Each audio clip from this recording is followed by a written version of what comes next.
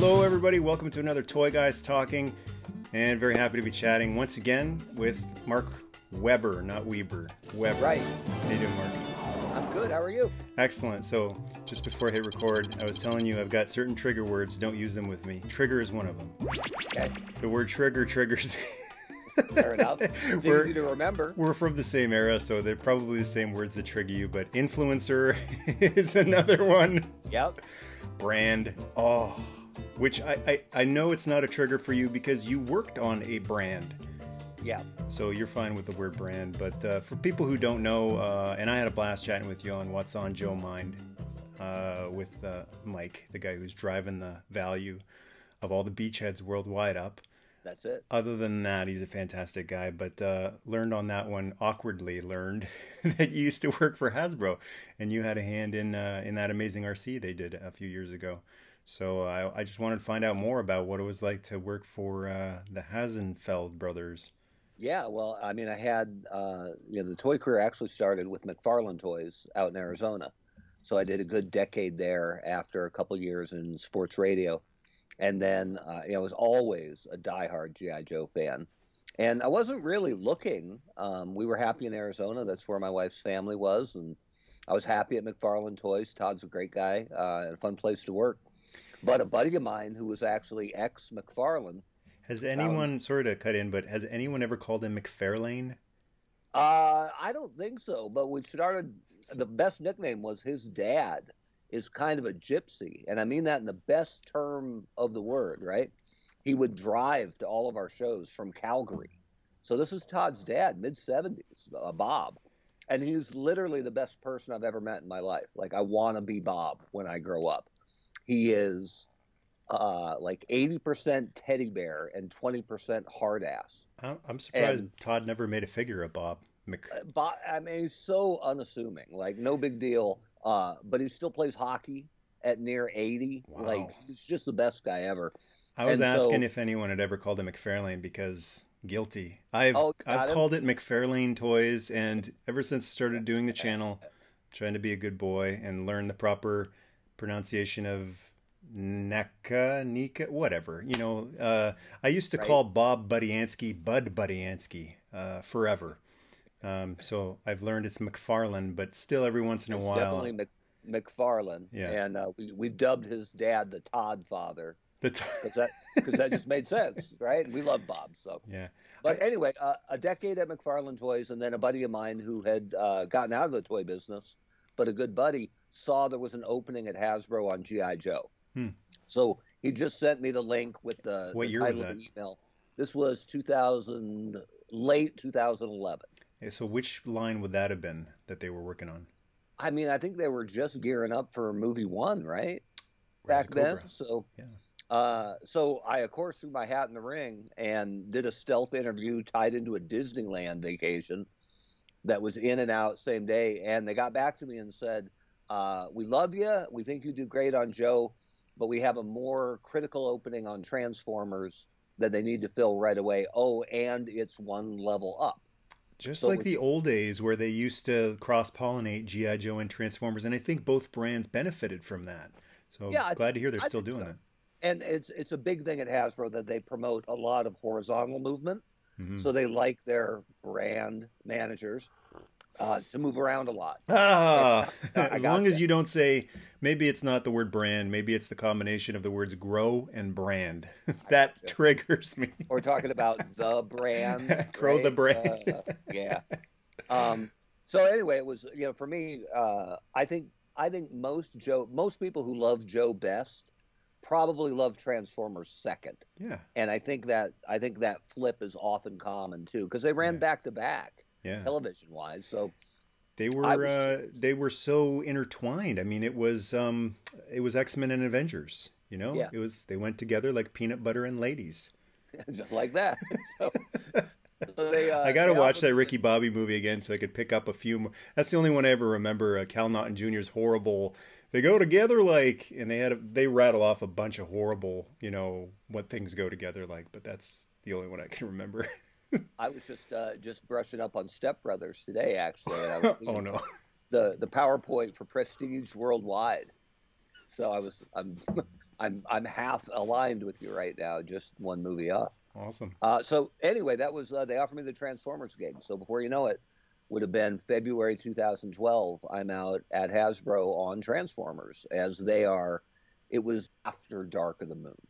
So So I was arriving as they were really going to ramp up the Generation segment, which I got to play a hand in, and they were just getting the inkling of the early writing for Age of Extinction at that point. and did you ever go to the headquarters there, the legendary headquarters, and was it Pawtucket? Yeah, that's where I worked. Hmm. So I was in Hallowed Pawtucket, every day, and hallowed halls, right?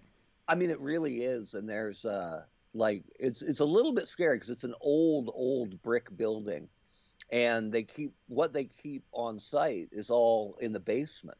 They call it the dungeon. And so if you need an old sample of something, they have like paper records sometimes of what might be down there. And you have to wear a mask even, in 2012, because the radon down in the basement was pretty high.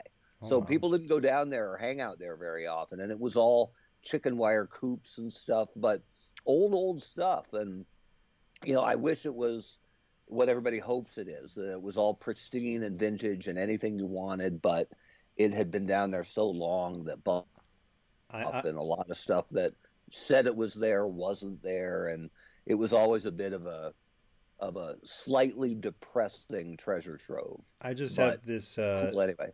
I have this feeling that the reason it was irradiated it was because of all of the neon 90s Joes down there was just Right, finally like that could have been it, or the chemical dipped Zartans down there just cooking for a couple decades. eco warriors. Thousands of unsold equal. I'm like a kid in a candy store today.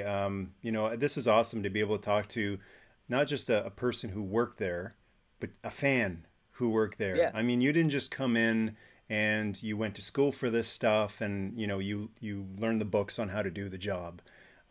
We've myself and so many of my friends have been talking for years about they need to put someone who cares and loves this stuff, is passionate about it, and doesn't just get the name of it, but gets the spirit of it. So one of the things I want to talk to you before yeah. we go more into what you did for Hasbro was toys. Like, what toys did you grow up on, and what were your favorites? I mean, I was my first Joe ever is the black sheep, really, of the GI Joe family. It's Super Joe. Oh That little, no, yeah, I that love little. Super Joe, but Well, oh no, I think he's cool, but the fact that most the big Joe argument, well, now it's 6 inch mixed in, was always, are you a 12-inch Joe guy or a 3 3/4 guy? And it totally omits Super Joe, like he never existed, because nobody, that 8 inch scale is just odd. There's never been, a long running hit at that sort of intermediate scale, and the fact that he inherited 12-inch vehicles that he could barely see over the steering wheel of, and but that was my first Joe. I remember that big orange combining sea tank whatever thing. and a lot of fans won't even know what that is. They'll go, "What are you talking about?" There's the 12-inch Joes. There's the 3 3/4. What is the Super Joe? And I didn't have the official 8-inch Joes, but I grew up playing with like they were in the what's equivalent to a dollar store these days. Bargain Heralds used to have knockoff, Mego size basically. They were Johnny something. I forget what they were called, but military dudes like Navy, Army, Jungle, all that stuff. So that was fantastic, especially for a little kid, because the 12-inch can be a little overwhelming for a little kid. There's a Right. lot going on there, but the Super Joe scale, you still got the clothes, but it's not too complicated. The guns aren't too complicated and super durable too. Yeah, I dug him. And a couple years ago at JoeCon, Brian Savage was going around and handing out a shirt to everybody on his staff and selected people. And it had the Super Joe logo on the front, and he handed me one, and I'm like, "That's awesome," because he didn't know it, but it brings me full circle to the first Joe under the Christmas tree. For me, was Super Joe. So I had a few of that line, and then I was a And so Star that was Wars an kid. official release. The 8-inch Joes were official release. Yeah, yeah, it was what they did after Adventure Team kind of lost its steam, Yeah, and because the petroleum prices went so high in the '70s with the gas they rationing, reduced them. Yeah, because they were using so. I mean, it is plastic based, which is all plastic is all petroleum based. So Yeah. they wanted to put Joe out, but it was getting too expensive at 12 inches, and so they decided they would roll the dice on an 8-inch line that did okay. I think it lasted 2 or 3 years, and then kind of without any entertainment behind it, it Yeah. just kind of faded away. And then that was the dark period before the Operation Blast Off and the 82 Joes. So I was a Star Wars kid. I was born in '73, so I was into Star Wars like every other kid my age. But when Joe arrived in '82, and Stalker was my first one off the pegs. The and it's funny because now I'm a guy who rages against articulation a little bit because I think you can go too far. Yeah. But man, with the posable legs that would go, you could do the split, you could bend at the knee, bend at the elbow. It was so much better Hmm. than Star Wars that pretty much I still liked Star Wars, but as a toy collector, I was done. I was so into Joe, and I still think you can't. I don't think I'll ever replicate it for me, and even for kids today. The idea that you would find the first Joe on the pegs, just knowing that it was February, March, and that new one will be here sometime. So you had 8 or 9 failed trips down the toy aisle before the win. And Yeah. then whoever it was, didn't matter who it was, you grabbed the first one and flipped it over to look at the mini explosion cross cells on the back and see what else is coming this year. And then to an even greater extent, kind of the first vehicle where you would, didn't matter what the vehicle was, just get it and get that catalog and pull it open Yeah. and immediately you're looking at it and you're gauging what's likely, what in within whatever your family's price ranges are. It's all Which about one? What's it's the birthday present? What's my Christmas ask? And is there anything I just never will get? yeah. Which is your aircraft carrier, The thrill basically. of the hunt was so important. I'm really enjoying the thrill of the hunt this year because I was like anybody else. I mean, when the conventions happened, the toy fairs, San Diego Comic Con, sure, I got nothing going on that day, and I'd love to know what's going on. Hop on all the news sites and see all the pictures. uh, Unbeknownst to me, I'm killing the thrill of my hunt by doing all that stuff. Same with, I Right? learned this a few years ago, watching trailers over and over again. I started to learn that, going, hey, I'm killing my interest for this movie. So this year, not really watching any of the online conventions, not knowing anything that's coming out, and I'm seeing stuff on pegs I didn't know was coming out, and I'm absolutely loving it. And Luana just brought me a fresh baked chocolate chip cookie. Speaking of the thrill of the hunt, I think you should get in on that. it's nice to not have to hunt some things. But when you were talking about the articulation of the GI Joe, and I will take a bite out of this Yeah. when you start Give me a question when and you then you start eat. rolling. But I can think, the old expression, if it ain't broke, don't fix it. I think that rule. There are two exceptions to that rule. Two times they fixed something that wasn't broken, they made it better. The GI Joe arm, swivel arm. Yep. Hey, it wasn't broke, but man, that's so much better. And then in '85, when they added the ball joint neck to Yeah. be able to look up and down, it's like, once again, you didn't need to change it, but wow, that's so much better. Well, and that's a bit I get into a little bit now because I'm the guy who rages against the brutal chest cut on the six Oh, inch figures. yeah. Because unless you're a knight or a cyborg or a female, there's nowhere to hide that cut. Hmm. And I just don't think it offers superior. I think the posing and the articulation bump you get is not that much better than a waist swivel. So I've noticed that on the classified. Have you seen the classified Joes yet?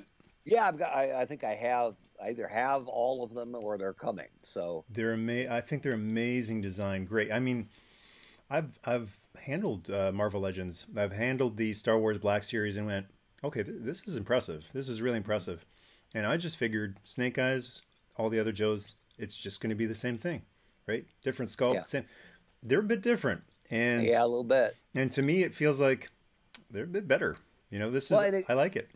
it even goes back to the 25th anniversary Joes, where they changed the articulation to give him a torso swivel and take away the hip.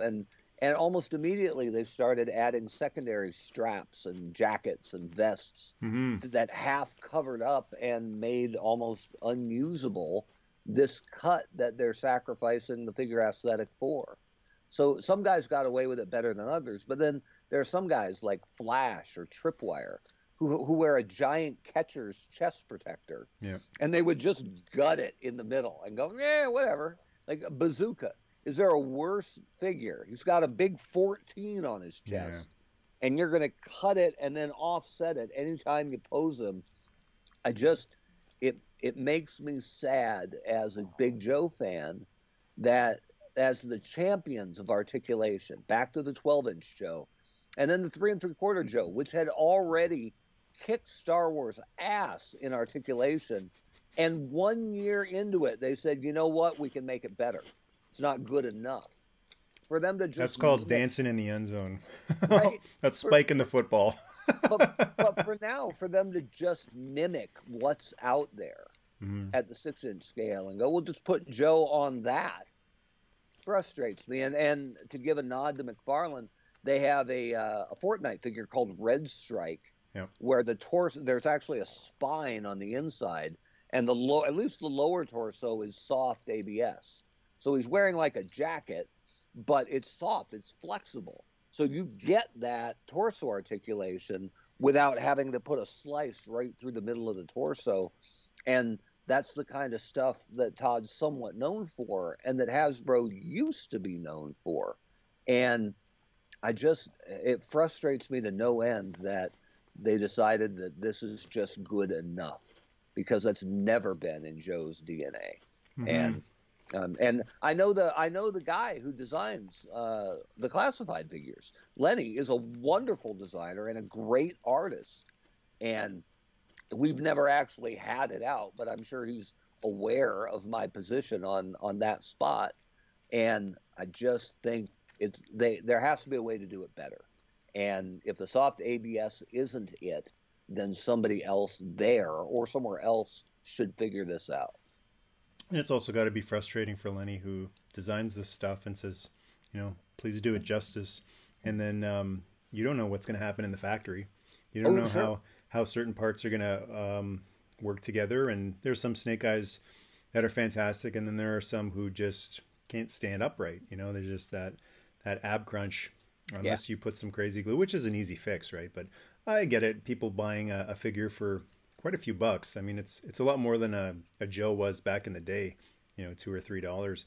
You, Yeah. you don't want to have to fix a brand new, expensive, high end collector's and figure to make it how it should have been out of the factory. Yeah, you shouldn't have to customize a figure to make him stand up, Hmm. right? Like that's part of, I think, the contract between company and consumer, is that it should do the basic things. Like, I mean, I know most toys have the some poses require hand support thing, but that shouldn't be for standing up straight, right? Like Yeah. that should be for ninja kicks Yeah. and stuff. But So Stalker was one of your first Joes. Who are some of your other favorite early Real American Hero characters? I don't remember if Snake Eyes was an option for me, because I find it hard to believe I would have passed up on him.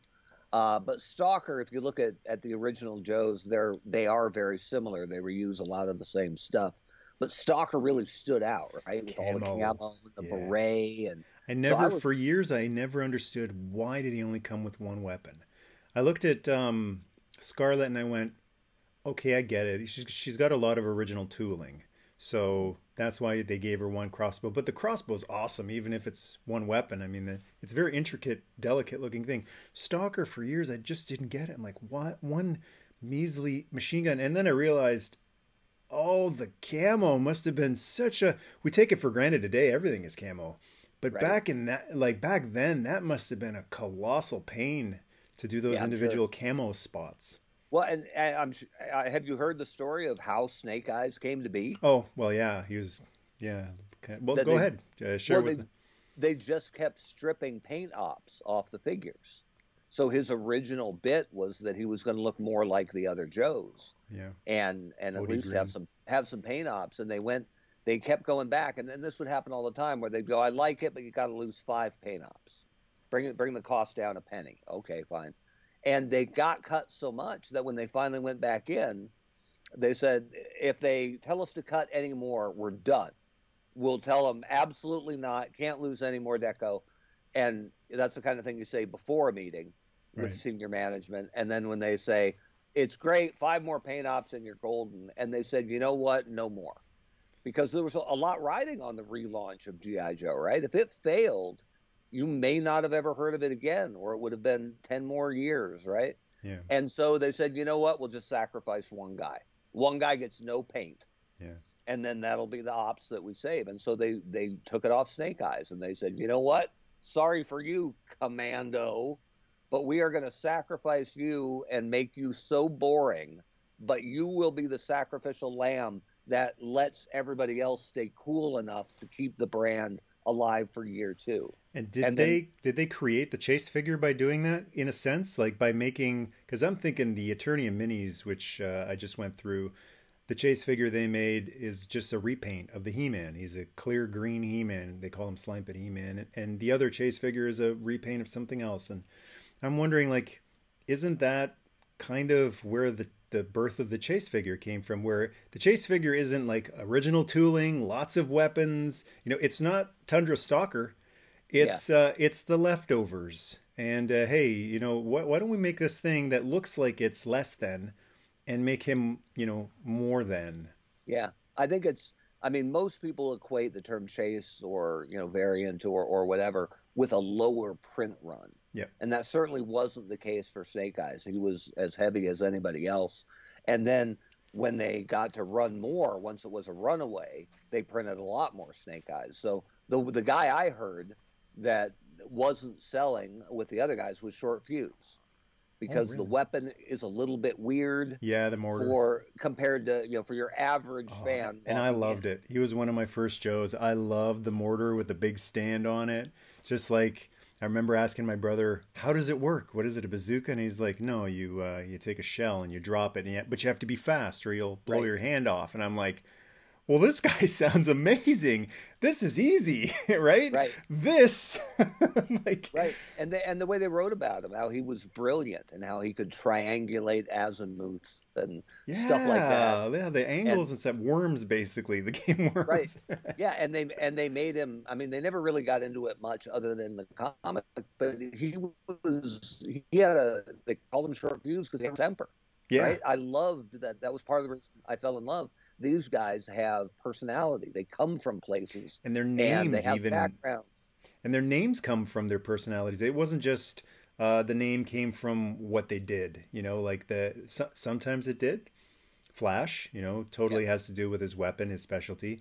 But then sometimes you'd think they'd be able to easily find a code name for the mortar specialist, bombs away or whatever. But no, he's got a short temper. That doesn't really have anything to do with a mortar. Same with Stalker. Snake Eyes totally is a more personality trait than a commando sneaking type of. Which before we move on, I wanted to ask you, how'd you get the code name Honcho? It was Mike made it up out of nowhere, Yeah, and it was when I would visit What's on Joe Mind, and because Hasbro is very tight with what their employees are allowed to do on social media, I didn't really have much of a presence online, and I was a guy who read a lot but didn't post much as a fan, so most people had no idea who I was, and then once I was out of Hasbro. I was, welcome to do whatever I wanted, and I knew Mike and Joe from the shows, so I was a regular fill-in when they would have one of their regular hosts out, and he would always butcher my old title of what I was at Hasbro, or he would say the guy who was in charge of GI Joe, and that was never true, never true. It was when I worked on Joe, it was always Daryl DePriest, who was the senior vice president, and I was the manager of global brand development. So now it was a small team, a team of two, basically. yeah. So, I had a lot of pull on a very small island, but I was never the chief, You were never in Duke. charge. You were So Duke. yeah, You weren't hey, the nothing. colonel or the general, but you were, you're the boss. I was fine with where I was. I was, Master sergeant. It's a pretty good role to have. there's nothing wrong with that, Yeah. man. And if you'd have told 8-year-old me that that would be my job at least for a little while. Like I never would have believed it. And So, in a lot of cases, I think the master sergeant has more respect from the troops than the general well, yeah, or on the the colonel. field, Yeah. I'm I'm getting stuff done. So no offense to Daryl. But yeah, he kept saying, the guy who ran GI Joe or the the honcho in charge of GI Joe, and I would Okay. correct him every time. And finally, because out of respect for Daryl, right, I didn't want to misrepresent what I did on the brand or what position I held. And so finally, he just started calling me former Honcho Uh-huh. of the GI Joe brand, and I'm like, you know what, cool, I'll take it. That's a great code name. A Joe should have had that code name, a top brass Joe. Yeah, you would, and that would be the kind of guy. It would be a Duke Flint type, right? Like Yeah. a leader, but in the field, not a Maybe if behind the desk pencil maybe push. maybe if Flint Dilley had turned the job down, they would have been like, "Well, screw Flint. We'll call this guy a warrant officer Honcho instead." I would have bought that figure, right? Yeah. But there were very few I didn't buy, so I guess that's a low bar. 25th anniversary. What'd you think of those when they came out? I mean, I was just happy to see. I was always a fan of anything Joe, even when I didn't like it specifically. Sigma So, 6. well, that was it. When Sigma 6 came out, I said, "Cool, but I don't need those. Not for I'm me. good. I'm good with what I have." What I think they don't get enough credit for Sigma 6, it's the best packaging ever. With Mm. the top and the bottom of the pack make an ammo pack or an ammo crate, and they had a blinking red light on the packaging. You Hmm. walk by it in the aisle, and it's saying, "Take a look, take a look, take a look, take a look." Like they must have sunk like a quarter of the cost with the big hard plastic shell case. Like a quarter of that figure's cost had to be in the packaging. It's So, come a long way since no paint applications on Snake Eyes, right? right? Yeah. And but the one thing, so I didn't wish it poorly. I said I hope Sigma 6 is such a big hit that I get my 3 3/4 guys back. Yeah. And the thing I'll never understand is when they actually went to a separate scale on Sigma 6, Yeah, the tiny and they went ones. and they went to 2.5 inches. Like you're going to greenlight a second scale and not do what Joe has been for 20 years? Yeah. I I'll never understand that. So Yeah. anyway, I rooted for Sigma 6. I was happy to see 3 3/4 come back. I didn't like the chest cut from Jump. And I knew it would be a problem because they were rebuilding a parts library. Excuse me, a part. So I knew this is what it was going to be for a long, long time Yeah. because they would never go back on and abandon all that tooling that they'd already put together. So, but I was thrilled to see it. And when you look back at as a guy, when I worked on Joe, we had very few items a year. We were doing Toys R Us exclusives and event exclusives basically. And you look back at some of those early years when they had like 11 comic book packs. Hmm. Like I was getting like 4 items a year for Joe. And Yeah. I would look back at this embarrassment of support and go, God, I wish I'd had those groceries to cook with. Yeah. But anyway, You mentioned earlier, like if there's a misstep, if you don't do it right, because of how much was riding in 1982 on the line, that you might never see it again, or more realistically, because it seems like the brand was successful enough that it would receive another life, but it would take another 10 or 15 years. And I think Sigma 6 cost the brand dearly. mm-hmm. It's just, yeah, I have had the same opinion as you. It was fine, but I just look at it. It's like when I look at Classified and I go, it's fine, but there's a swimming pool of potential, and you've just taken a glass and Yeah, gone like that and gone, hey, this is a great glass of lemonade, but if you had done the classics, if you had started with the classics and every once in a while, basically doing exactly what the anniversary line was, doing the classics, and then you throw in a Resolute figure or two, right. and then you throw in another, the ninjas that had never been made, unfinished business figures, as I call them. Mm-hmm. As far as I know, the 25th anniversary line was a hit. It it, Mm-hmm. it didn't just poof vanish. It went on a long, long, long time and kind of got renamed and repackaged, but it kept going and going and going until the 50th anniversary, which was the ultimate version of those modern figures, and now the retro figures. you gotta love this, retro figures. Have you gotten the new retro figure? Have you seen the Right. retro figures, Mark? And I just go, Yeah, I saw them. What is it, a decade ago? Right. They're I right have here. them. Yeah, I have them actually. these Yeah. are retro figures. Yep. It's not new. It's the Yeah. same thing. Well, and I thought they didn't do themselves any favor by not addressing that at New York, at their Toy Fair presentation, right? Con, yeah. And there was already news out there. People already knew, had confirmed through Walmart listings that a retro line was coming. So they already knew it. And either they knew it would be poorly received and didn't want to overshadow, put a dark cloud over the classified unveiling, or they didn't know it wouldn't be received that well. Hmm. So, but either way, even I was always with all my brands. There I go again. Anything I No, worked I on, think I've realized that brand is fine. Brand growth yeah, is what right. triggers. But anytime we do I'm. something like I just got back, to say, I'm very grateful that we didn't start off by you saying, "I'm looking forward to the opportunity to collaborate and grow our brands." right? Oh, here's the one that got me. Here's my pet peeve, and it's a very Hasbro thing because I never heard it before, and I've rarely heard it since. When someone is going to tell you they're not going to do what you're proposing, they would say, "You know what? I don't disagree," Oh. and then they would tell you why they're disagreeing, and people heard it so much that they adopted it, right? And I don't disagree. Like, whew.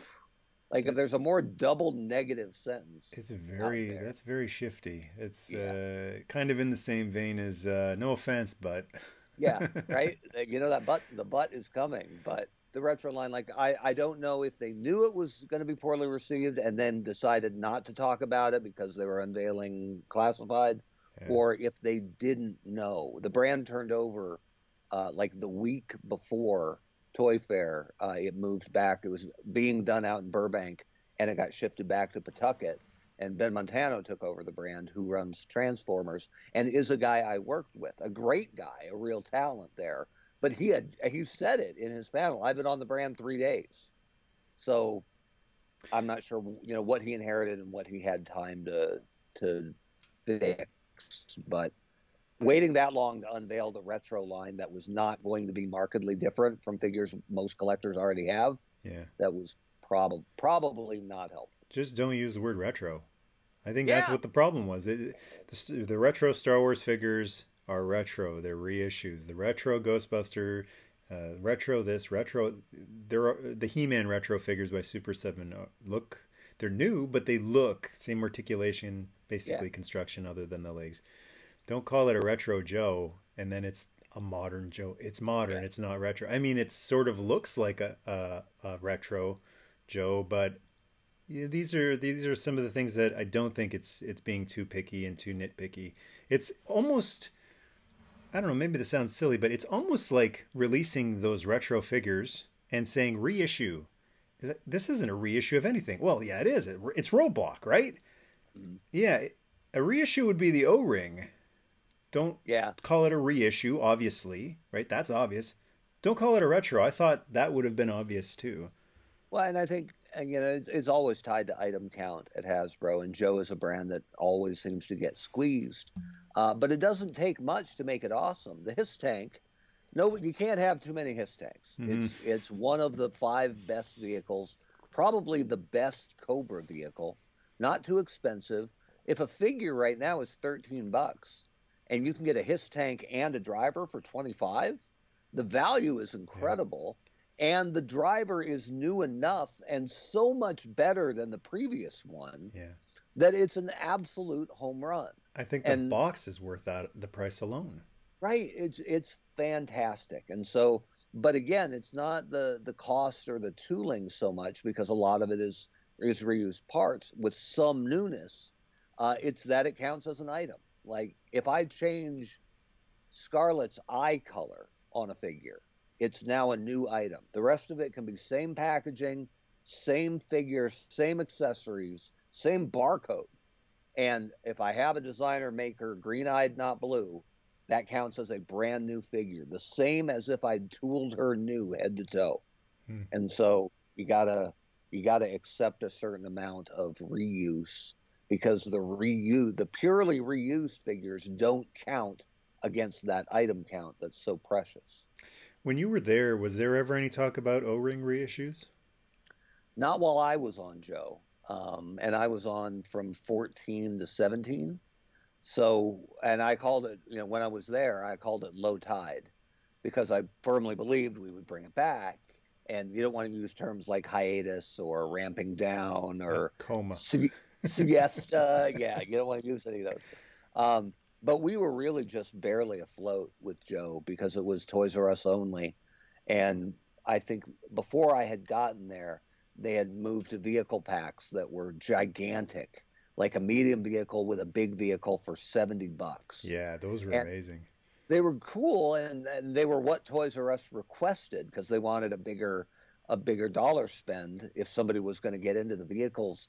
But in the end, I think it was counterproductive for the line and for them because hardly anybody bought multiples. Yeah, that's true. But if I gave you the option to buy 3 Vamps and 5 Hiss tanks, you might buy 2 Rattlers if you could for $65. But that gigantic box, the storage is hard for the adult collector because a lot of us don't open our stuff like we used to, and it's just a bigger dent in the wallet. And so Mm. I think that was a mistake on Toys R Us's part. And in the end, they said the sales weren't enough to justify these gigantic price points, and that's pretty much what killed vehicles for Joe. And Joe has always been as much a vehicle line as a figure line. So once the vehicles were gone altogether, it kind of spelled the upcoming doom for Joe. And the other bit was GI Joe 3, when I joined the brand in fall of 2014, was supposed to come out spring 2016, right? 4.5 years ago. And it just got bumped over and over and over and over again. And with no entertainment behind it and no movie on the horizon, that's sort of what led Joe, to the coma, and also, unfortunately, led me to the door I at think. Hasbro. Oh, but let's talk about happier times. Sure. You got led the door, shown the door because of RC, right? I was talking on the What's on Joe Mind podcast. I said, and I didn't realize you had actually contributed to that. And I said, well, whoever worked on that one, that was so fantastic. They probably got rewarded by, there's the door. But let's talk a little bit about some of the releases that you contributed to and what your contributions were to them. I mean, I was on Transformers first, and it was right when they were hyping the Fall of Cybertron game from High Moon Studios, which is, I think, just a phenomenal game with good storytelling and, the Dinobots in it. And toy-wise, it led to the expansion of the Generations line, which had just been deluxe figures before. And it led to the first Voyager scale, the Grimlocks and the like. And then they also had the smaller ones, the $7.99 guys, $9.99 eventually, and then also led to Metroplex, right? The first Titan, The Thrilling which 30. Yep. oh, and the Thrilling 30. They were already working on Metroplex when I got put, I won't say in charge, but when I was moved to Generations as the marketing guy, and immediately we were working on the next year's stuff because the stuff that came out like Grimlock came out while I was on the brand, but I had no hand in it. That all the work on that was done well before I joined the brand. Whenever So whenever I hear Metroplex brought up the Thrilling 30 Titan Metroplex, the first thing I always think of is like, well, whose idea was it to have a giant that couldn't stand upright? right, well, I could name the designer, but I probably shouldn't. But Uh, didn't the Takara version stand just fine? It was the North American release that had the loose hinges. yeah, I think It so. seems to be the case with a couple of the Titans. And sometimes Takara's stuff comes out a little later. Yeah. So they actually get to guinea pig the American release a little bit. And I mean, we've never made a toy that big, not since the original Fort Max. Mhm. So it was, I think they always test it, but you can only test it so long. Yeah, And some of the tipping metroplexes are simply supporting that weight over time. right. And it's really hard to get a gauge on that ahead of time. How is this going to age? You're a wrestling fan, right? Absolutely. So Lanny Poffo, you know the legend of Lanny Poffo. In I don't. Is there a specific story? I'll move on here. It just has something to do with being able to bend over and you know, it's a party trick. But Right? I won't go into that. Seems to me that's what he did in most of his WWE matches, if I Well, recall correctly. it seems like maybe that was the intent with Metroplex as well. Right? But what are some of the Joe things that you worked on while you were on brand? Well, the Joe stuff came after Transformers, and the Transformers was Thrilling 30 and Combiner Wars were my two big things. Very proud of Combiner Wars. It's the biggest. It's the dollar figure on my resume. And what kind of Is stuff did you actually contribute? Like you were in the marketing department, right? Yeah, but we frequently were coming up with the actual concept for it. Oh, cool. And so it came about in a meeting with IDW talking about, where you guys going with the toy that That's you so want to awesome. incorporate it into the comics. It's And like the so, old days with Marvel having direct input into the Joe and yeah, Transformers line too. yeah. And it was a little, I think back then it was more, Larry got a list. Here are the vehicles, put them in the comic. Yeah. And this was a little more collaborative.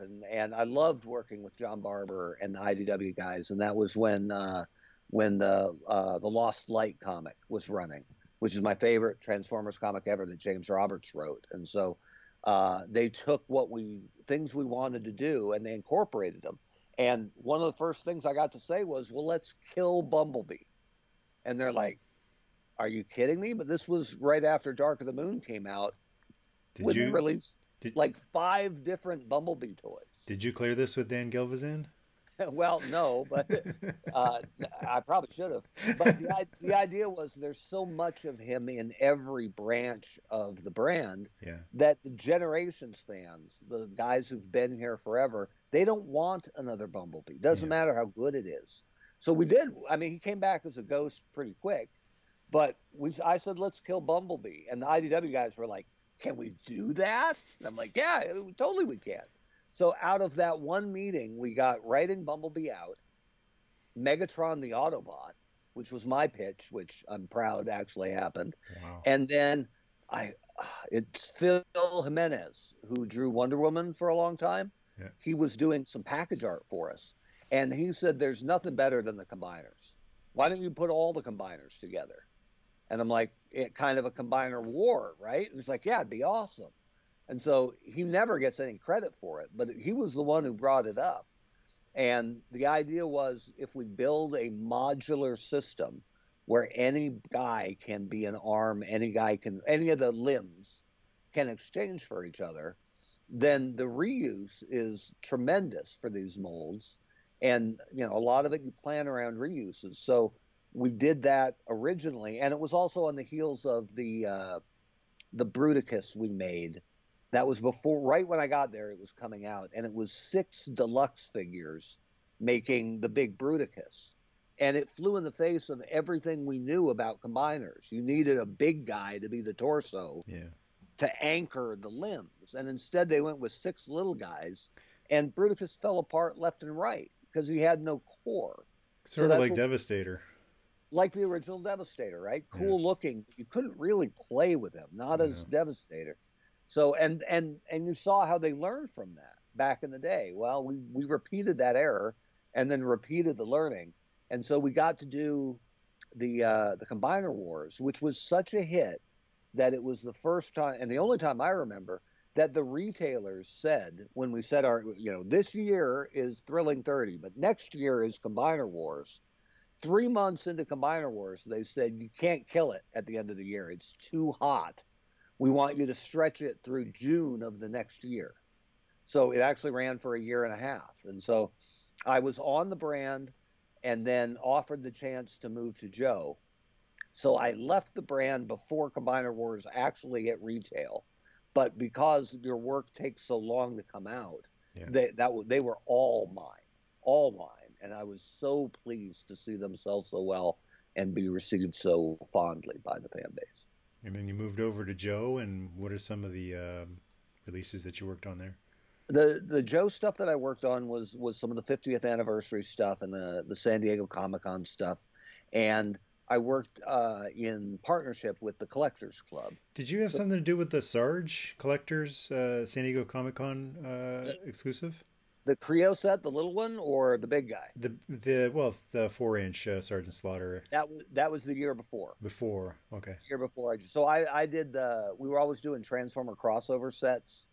So I did the Rattler as Power Glide Oh, and cool. the Soundwave Hiss Tank and but some of the ones that actually the first one that I got done because the line was almost finished for Comic Con was the Sightline figure, which is a big deal in the Joe community, and it was based on his full name was Gary Head, but Yeah, he went by Gary Gary Goggles, Goggles. and he was an icon in the community in the very best sense of the word, a wonderful guy who encouraged. He wasn't an elitist kind of I'm a big deal like there are in every fan base. Yeah. He was a guy who wanted to encourage the growth of the brand. He would give toys to kids at shows. Like he was that kind of guy.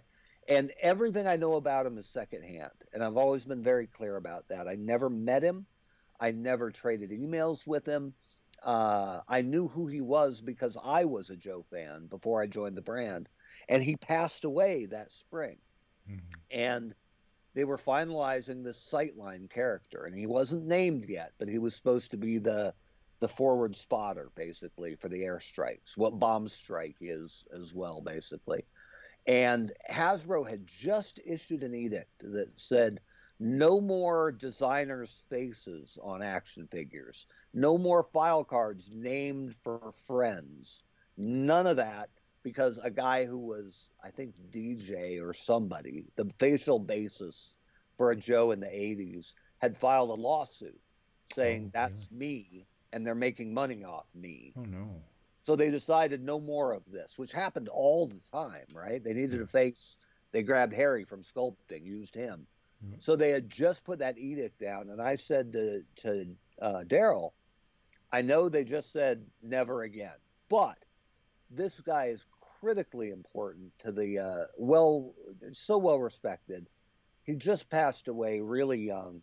And this figure, and this was the main reason why it worked, was covered head to toe. Not an inch of visible skin on this figure. And he had big goggles. Yeah. Yeah. And I went, we have, if they don't let us, fine, but we got to try. And Daryl said, I'll ask, because he was, a senior VP. So he was going to get a yes he might get a yes where I would definitely get a no. And he went up to legal. He got their approval, provided the family was okay with it, and that's a big step. Yeah. And that was something I had a little bit of experience with. At McFarlane Toys, we made figures for retired sports athletes, current and retired. And sometimes a guy would pass away. Reggie White, I remember, passed away very suddenly, and we had never made a figure of him. He just retired in the middle of when we were and didn't have the license. So fans immediately clamored, you got to make a Reggie White figure. And it's like, you really can't knock on that door, no matter how respectfully you're going to do it, and Yeah. say, we're so sorry about your husband's passing, but hey, how about an action figure? Yeah. So Daryl actually knew Gary a little bit, and he reached out to his widow, and he had two little girls, I think. And I didn't handle any of that. And Daryl should have, because he knew the guy better than I did. And she said, sure. And to make sure it was all completely not above board, but buttoned up, they actually signed a contract and paid her a little for the likeness, even though the likeness did not exist. Right. So, and then they gave her like 25 of these giant box sets. Yeah. So everybody in his family got one. And it meant a lot to the community. And so to be able to get a yes when they had just slammed the door and said never again, Yeah. I thought that was really cool. It meant a lot to the community.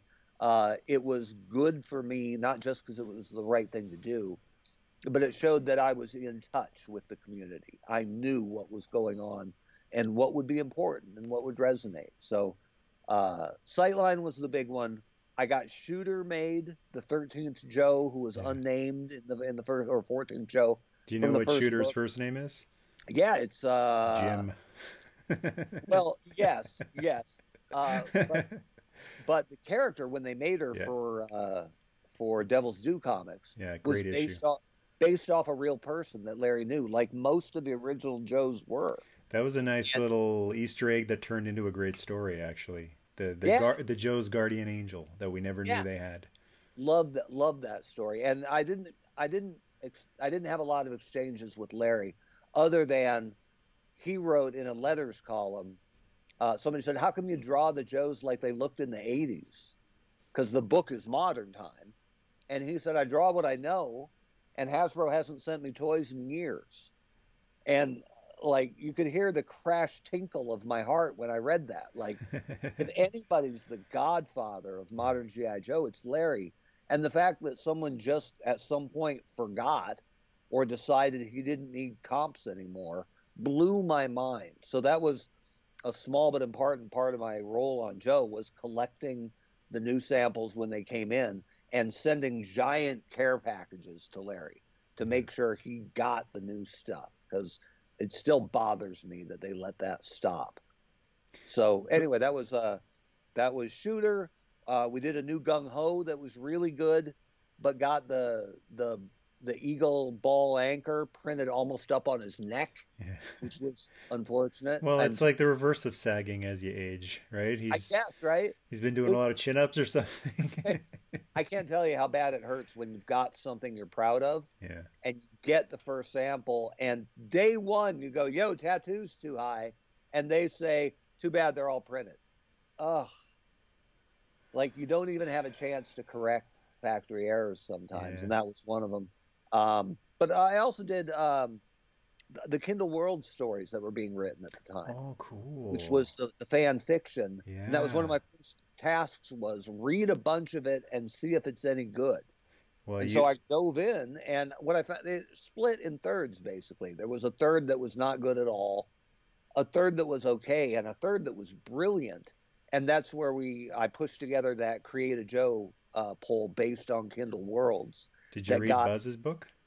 I read Buzz, yeah, but the one I love was Bill Nedros. Oh, okay. Books were through the roof, and he's the one that won, legitimately won, and got his stiletto figure made, which was a cool looking female mercenary figure. She was Mercer's bodyguard, which is ridiculous if you think about what a tough cat Mercer was. So that got made, and then I made a character called Tombstone for the Cobras, because I really felt both Joe and Transformers had lost their way a bit because they had such rich history to pull from.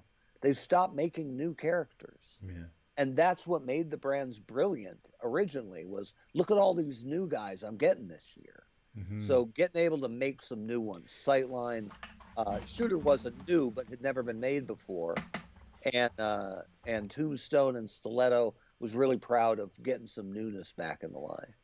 Like back in the day, the existing characters getting remade were once in a blue moon. Hmm. New Snake Eyes, and then eventually a new Stalker, and a new this and a new that. It wasn't like 98% reused characters and a bomb strike. Right. So, yeah, Yeah, and they would make. I mean, it threw me when I saw Dial Tone for the first time, right? Because I have Breaker, Breaker. right? I don't need a new guy, but what kid me doesn't know is most kids are aging out of this stuff. And I love So that Joe has a nerd, right? Dial Tone is the biggest nerd Joe there is. You know, he's the right. poster boy for Nerdmas Day. You know, Well, he's the ultimate geek. and Nerds. and Grand Slam too. His original file card is loves escapist fantasy, science fiction, and so He's a pretty tough hombre in the comic though. And I haven't asked you yet, cartoon or comic or a little of both when you were growing a up. little of both. I mean, I Yeah. ate up anything, Joe, but the comic, I loved the comic because it didn't pander to me because I was a kid, Hmm. right? There Yeah. was loss and betrayal and devastation and murder, and It was PG and sometimes rated R. yeah. It was kind Yeah, of funny that you weren't allowed to watch certain movies as a kid. Oh, no, no, we can't let you into the theater to watch that. Oh, but you go over to the comic shop or the grocery store, which is where most kids, got their comics, or a lot of them. And okay, well, here's an R-rated comic. This guy's getting shot through the shoulder, and these guys got right. killed, and there's blood. Yeah. Who's rating these? Well, and Stan Lee is like, it's fine. They'll be fine. right. Well, and in the Me Too movement, like Clutch is rotten to Scarlet, like Oh, all yeah. the time, right? Well, and it helped define him as a character, right? That's right. He was a greaser from New Jersey. Yeah. He was a garage kind of guy who likely would have treated women kind of coarsely, but he didn't treat her poorly. He never acted like she shouldn't be there, Right. or he would have laid down his life for her. That's just the way he was with women. And what So I liked about that whole storyline was he didn't end up with her, because that happens too often where, someone is disrespectful and then she falls for him, right? Oh, right, I couldn't help it. He's just so that sends a really, really bad message of absolutely. encouraging that type of behavior. I'm glad that they didn't end up together, that they just always were contentious and that he Well, always was a jerk to her. and I mean her boyfriend's Snake Eyes, right? Yeah. Like He's if got it he's got a was set on him. right, if it was in bad faith or over the line, Clutch wouldn't have got away with it, That's right? right. Like you're gonna harass Snake Eyes' girlfriend, like, Yeah. and even more so than that, Scarlet was a badass. Yeah. She could have taken care of Clutch at any moment she wanted to. So That was another part that is why it didn't bother me, because I knew she's not a helpless damsel in distress. She could annihilate this guy, and she's tolerating the petulant little, irritant bug. She's like, he's just a gnat, right? yeah, But these days, people allow the gnat to be the boogeyman. It's like they give these people who do these irritating things such power. Like that they stay up late at night thinking what he said and what just it's part of the responsibility I think people have is to not empower the people who tick them off, and yeah. just move on and say, hey, you know what, you're not really not worth the time. Yeah, I can see that, but I did play devil's advocate on some level. Being a white male, I can't really walk a mile in other people's shoes and say I know what that's like. So Yep. I'll give him that. But I also think that Joe Brand deserves a ton of credit for Oh, yeah. putting a girl figure in the boys action figure aisle in 1982. Oh, yeah. And she wasn't the travel clerk, right? She Yeah. wasn't the go get 'em boys. She was the first ninja. She was a badass, She's right? basically the first ninja. We all think Yeah, Storm Shadow Snake Eyes now, but when I first saw Scarlet on the pegs, first I thought, what is she doing here? These are boys' toys. But I thought, well, she must be pretty tough, and it started to teach me that your gender doesn't matter. What you do matters. Your job matters. And it right. didn't say on her, on the front or in her file card, pretty girl. It didn't say anything feminist, feminine, Mm-hmm. like model or whatever. I mean, although cover girl, that's her past. But Scarlett's, uh, what is it, covert intelligence? Yeah, Something like that. Yeah, like it has nothing to do with her gender. And that's the really big influence G.I. Joe had on me. It taught me over and over and over again with all the different genders and colors, ethnicities, that it doesn't matter what you look like. And it doesn't matter your gender. What matters is your job. Your job yeah, is the most important, your duty. And so this guy is a heavy machine gunner. It doesn't really matter where he's from or where his family is from. The guy knows how to handle Ma Deuce and take care of his brothers when, the Cobras hit the fan. And the same right. goes for Scarlet too. I was like, yeah, it's not a girl figure. It's the covert intelligence. It's the crossbow. It's the Mm, sort of ninja. She's got the stars, and she's the stealth one, instead of, oh, there's the girl. right. Well, and Joe, because they reused so many of the heads, and they were originally planning for more unique heads for the guys, but you really have to dig in a little bit to see the incredible diversity of that first year, right? Yeah. Zap is from New York, but Zap is Hispanic, right? Uh, uh, I think it's pretty clear that Clutch is Jewish. Steinberg, right, from Yeah. Jersey. Uh, Oy vey. uh, Steeler is Pulaski, Yep. right? He's probably Polish. Yep. He's from Pittsburgh. Breaker is probably a redneck. He'd say it, but he's the guy from Tennessee, right? From Gatlinburg. Yeah. Speaks 7 languages, right? Like not your typical uh, stereotypical guy from the South. And so You had the I love how surfer with surfer rock and guy. roll. Got your surfer guy. You got a guy from Chicago. It's a lot of Joes from Chicago. Snake Eyes, the Enigma. Yeah. Like, Where do you there's think he's just, really from? I mean, his cabin was in Colorado, right? So you always want to go back home. Yeah. I'd put money on Colorado, but Okay. That maybe doesn't that's seem as that's a safe bet, but you would just assume that Snake Eyes is like from, the left side of Mars or something, just with how right. how huge his legend has become. But yeah, Colorado. Yeah, I think and I did this dig when I was coming on the Joe brand. There's never been a Joe from Delaware. It's the one state that never Really? got a Joe. Yeah. Weird. And so if you build them up, there's a ton from Texas, a ton from California, a really inordinate amount from Rhode Island, I wonder which why. which is yeah, you can see that one coming. A bunch from Chicago, but Even one from Quebec. yeah, there's even a backstop. Backstop. There's Yeah. one from Cuba, right? Snowstorms from Cuba, like they're from all, and I like that they're from all over the place. But yeah, none from Delaware. So maybe that's where the mysterious Snake Eyes. I bet you, just to balance things out, he's the one. Maybe that's why they never made a Joe from Delaware, because they know that he is from Delaware, and they didn't want to piss him off. Yeah, or just keep the secret, and maybe we've just cracked the code. That was one of my things I'll always be grateful for. They were there's only one Joe from Oregon. That's Dial Tone, the nerd. But as a kid, that meant a lot to me. That I flipped over the file card and he's from Eugene. Cool. I grew up in Oregon, and so they were doing Night Fox, who had been put out with a vehicle, and he got one of those terrible thumbnail file cards that were coming out around the first movie that didn't tell you anything really. And so we were putting them out in a Comic-Con set, and the writer, a gal named Annie, really great gal who was writing the file cards, said, "Where's this guy from?"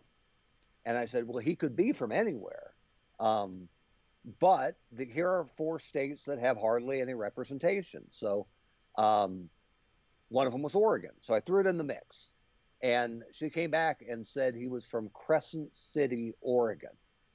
And I was pumped, but I looked into it because it didn't sound right. And it turns out Crescent City is in super North California, like right on the border. But there is a Crescent, Oregon. I jumped track there one time. So so I wrote her back. You got to be really careful when you're stepping on, editing a copywriter. Yep. And I was new to the brand, but I said, Annie, Night Fox, Crescent City is in Northern California, actually, but there is a Crescent, Oregon.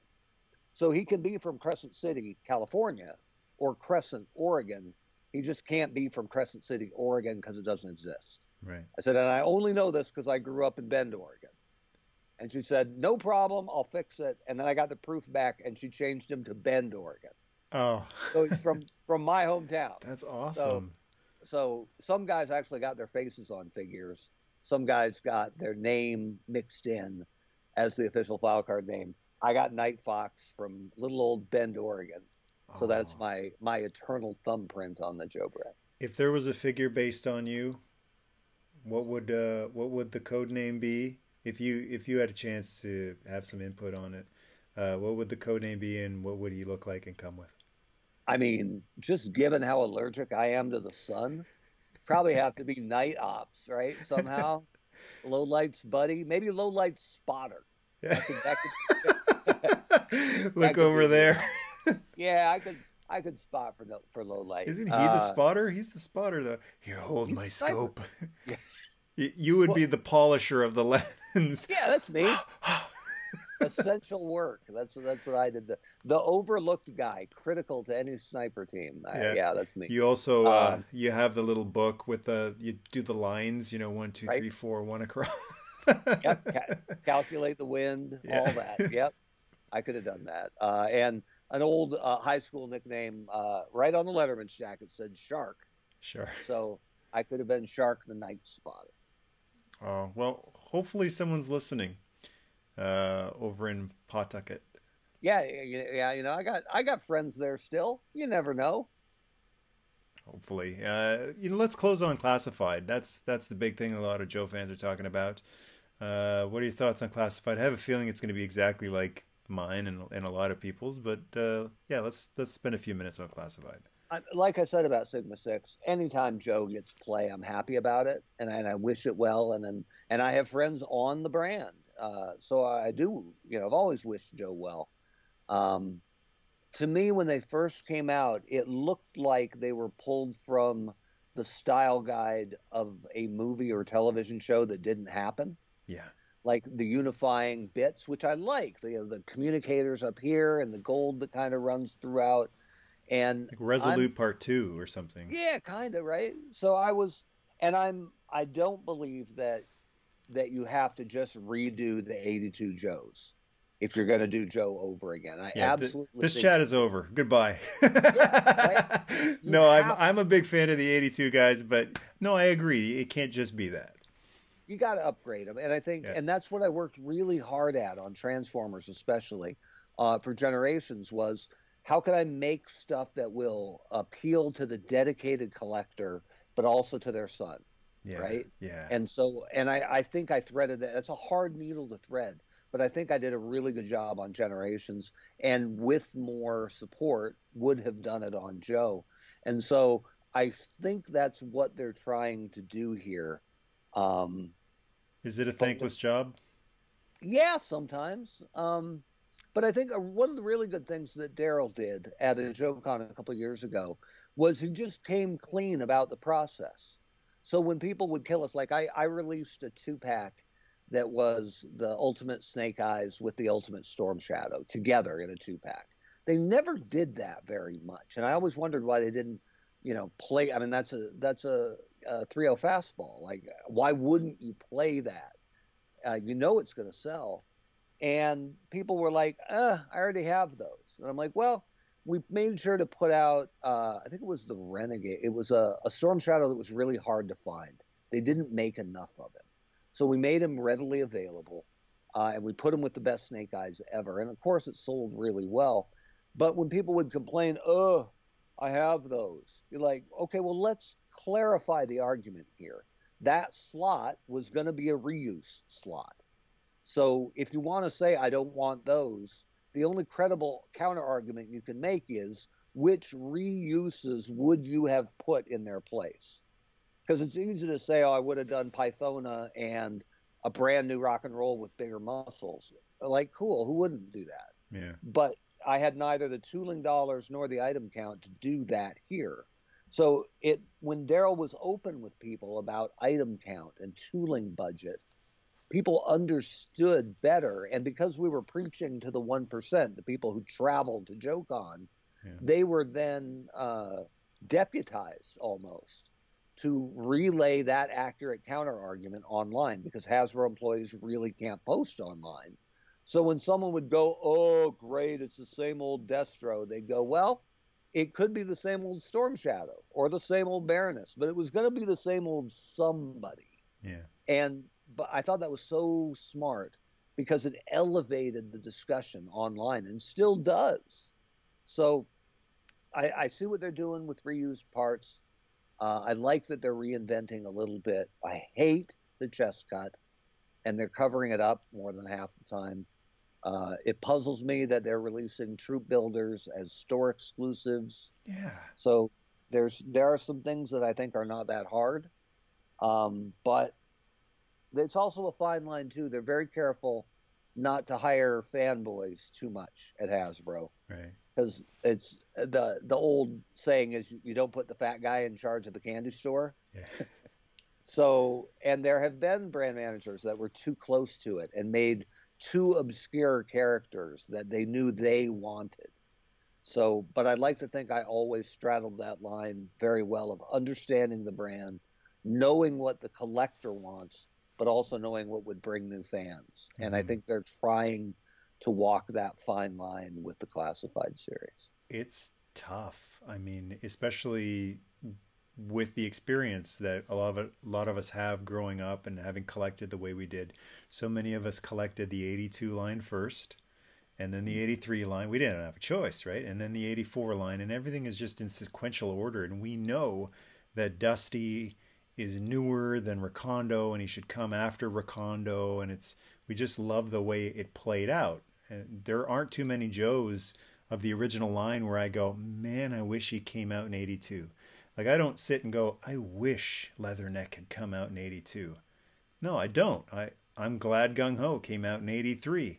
And that's awesome that a few years later, instead of redoing Gung Ho, we got a new Marine called Mhm. Leatherneck. And then in 87, we got a new Gung Ho in the Dress Blues.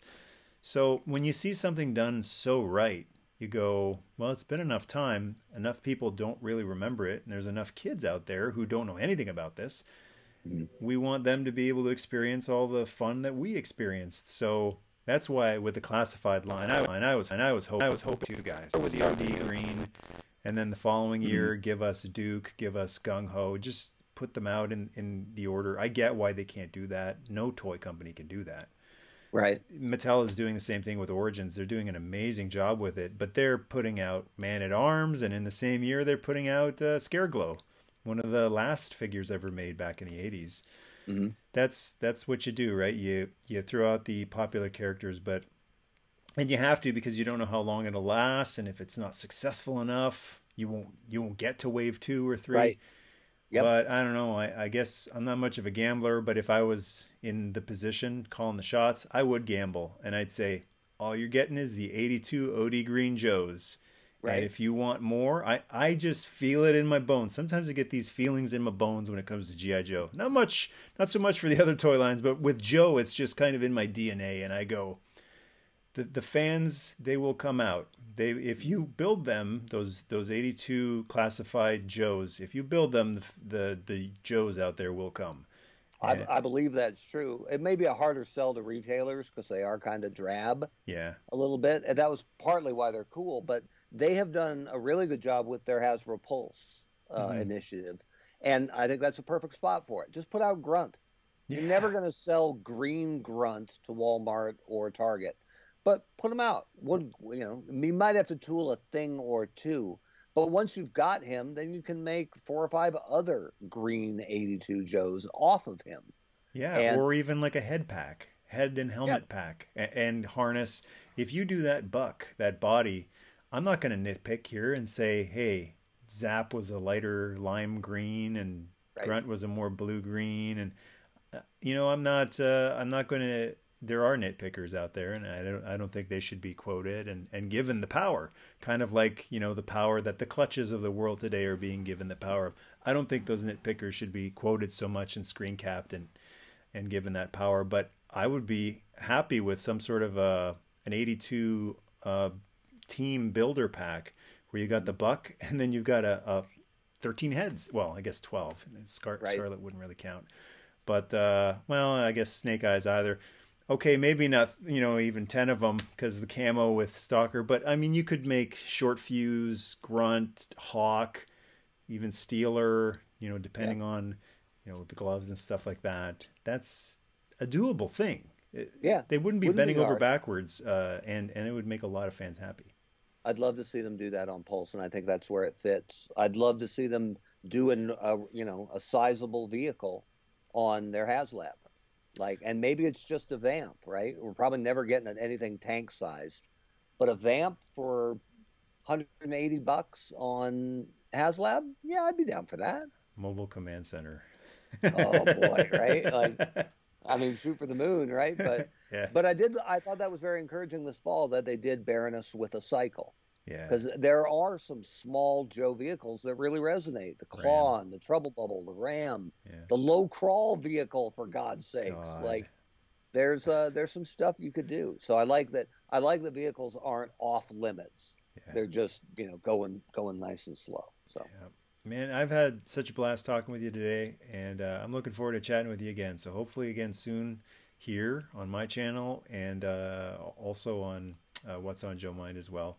There's so much more to talk about. It's cool to just talk to you about the behind the scenes stuff, but also the fan stuff too. And you really are like the absolute best type of person to be working there, because you're not just like, you know, the super fan who doesn't understand the business aspect of it. You say, well, you know, it's nice to remain true to the brand, but also we need to move units.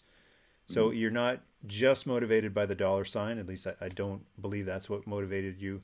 But at the same time, you just understood the reality of the situation. And sorry, guys, we can't do this thing that would seemingly make a lot of fans happy, because there have been instances throughout history where toy companies did something that was supposed to make fans happy, and the thing just rotted on the shelves forever. Yeah.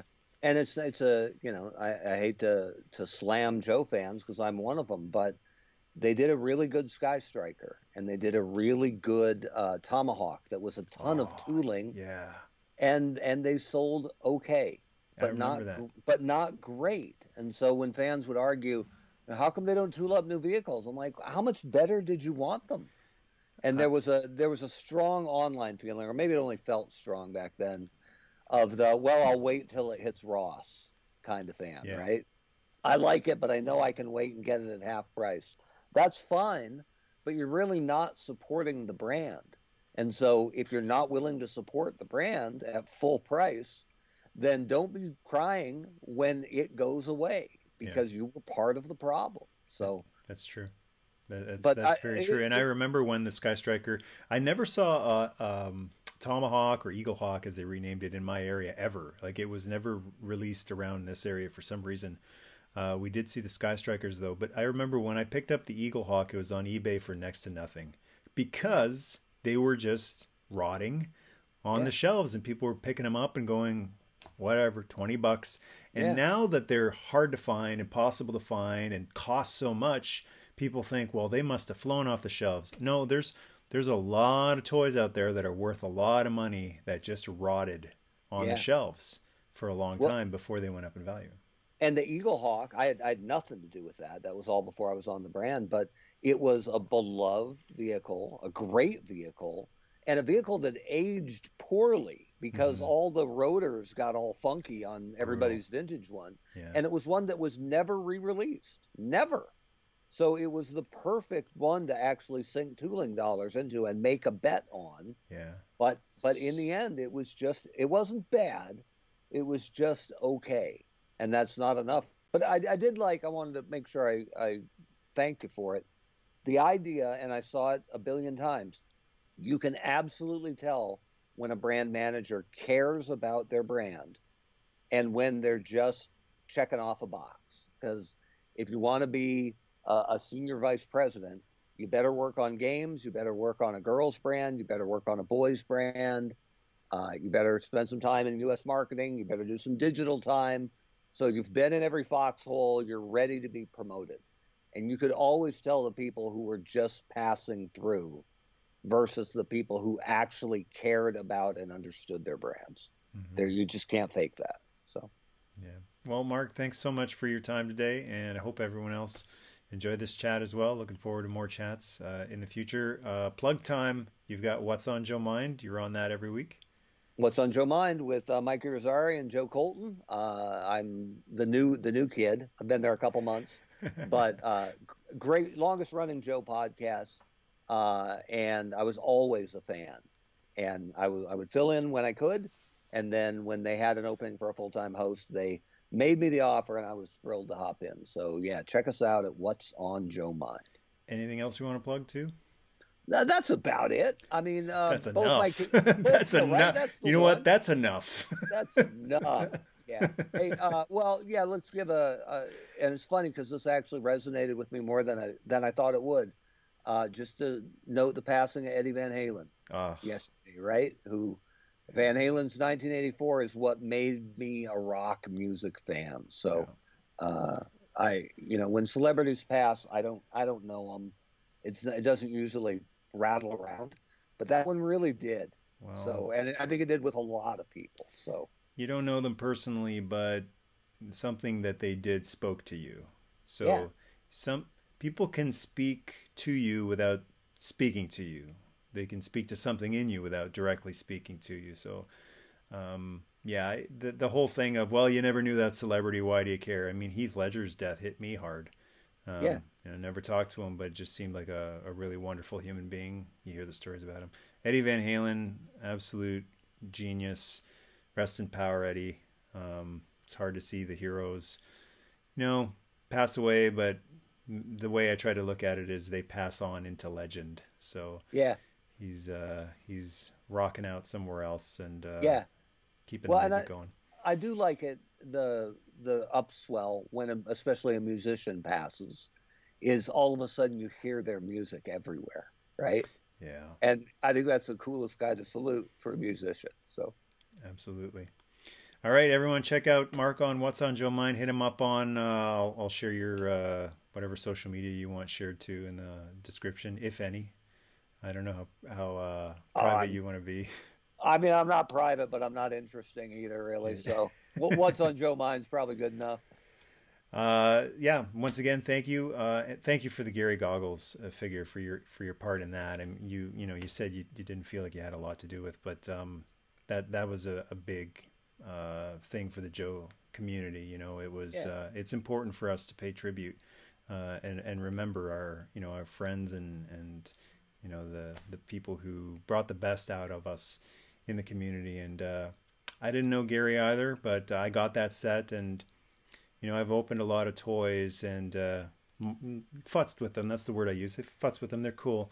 Yeah. That was a very special figure. That was something that meant more than just the characterization on a file card. That was Gary being immortalized into plastic. And I can see how you were saying earlier that that's a tough knock on the door to say, hey, sorry about your loss. Can we make a toy out of him? Right. But really the way I think it comes across as this was a man who many, many people loved, cared for, and will always remember.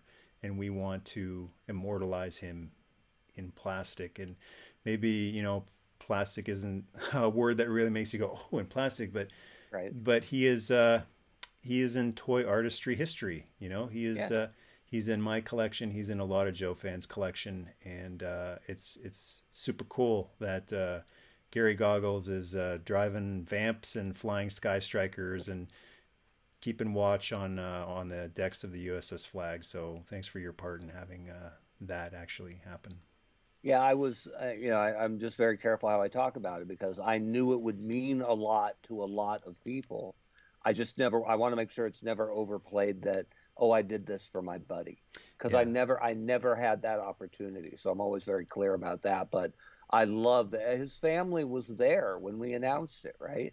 It was it was very cool. And we made, something memorable out of a tragedy. And so I'm very proud of that. And I never knew him either. Never, same as you. I never had any interactions with him, but his his memory resonates. The waves continue to resonate even with the people who never knew him. It's just cool to know that there was someone like that out there. So I'm glad that there's a figure of him out there, and I hope someday that we get the the Honcho figure, right? Or Shark the Night Spotter. Shark from Oregon with a little rag to wipe down low lights.